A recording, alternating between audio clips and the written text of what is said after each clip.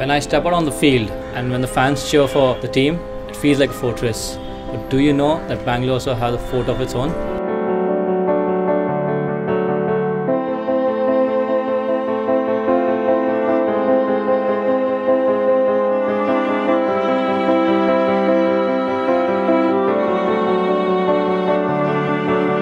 The city of Bangalore was built and fortified in 1537 AD. The city was leased to the Mysore king Chikkadevaraya by the Mughals in 1689 AD. He expanded the existing fort to the south. Hyder Ali secured Bangalore as Jagir in 1758, further expanded and strengthened it by 1761 AD. The original fort was oval in plan with round bastions and huge gateways at important places.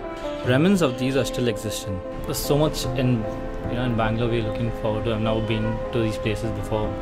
The architecture is so good out here. There's so much I missed out in the couple of years I was here, and I'm interested now to see more and learn more about the history out here.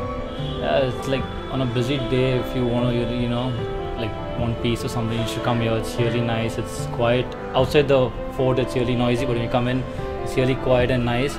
So if you want to feel, really feel your own inner self, you should just come here and relax.